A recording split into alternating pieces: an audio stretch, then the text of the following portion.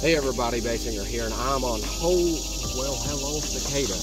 I'm on hole number 9 at North Carolina State University Centennial disc golf course. I've said that different on every one of these videos, but it's something like that. This hole is 204 feet, and I want you to comment below and let me know what would you throw on this hole. So it's like a high hyzer, but something that will stall out and drop down right as you get past this little baby cedar tree right here.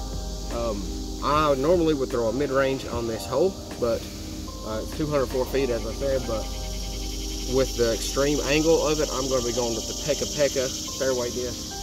Try and get it to turn right before that cedar tree and hold, and then maybe flatten out, land near the basket. So here we go, 204, Atomic Pekka.